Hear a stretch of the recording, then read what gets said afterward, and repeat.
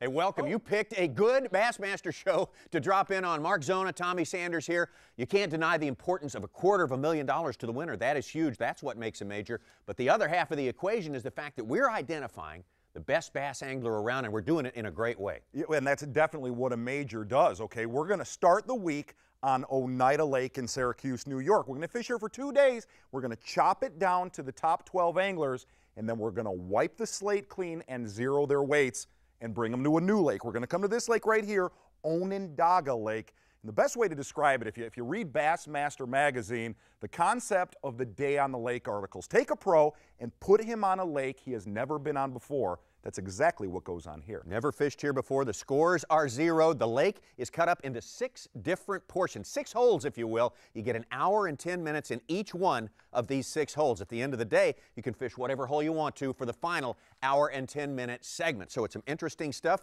To these guys, of course, that 70 minutes is not long enough. If you're catching them in that hole, it's an eternity if you're stuck there not catching any fish. A lot of things make this a very dynamic format.